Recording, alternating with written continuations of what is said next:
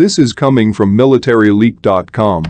A successfully launched of the Aster 30 vertically surface-to-air missiles firing, carried out by the Italian Navy Bergamini-class FREMM frigate, a Federico Martinengo of the FREMM.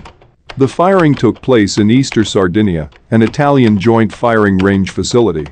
The Italian FREMM, anti-air warfare capability based on the SAM-ESD. This is to ensuring protection and also to consort ships through their 16 Aster missiles. The Aster missile series, primarily comprising the Aster 15 and Aster 30, are a family of vertically launched surface-to-air missiles. Aster is manufactured by Eurosam, a European consortium consisting of MBDA France. The MBDA Italy combines 66% and the Thales Group 33%.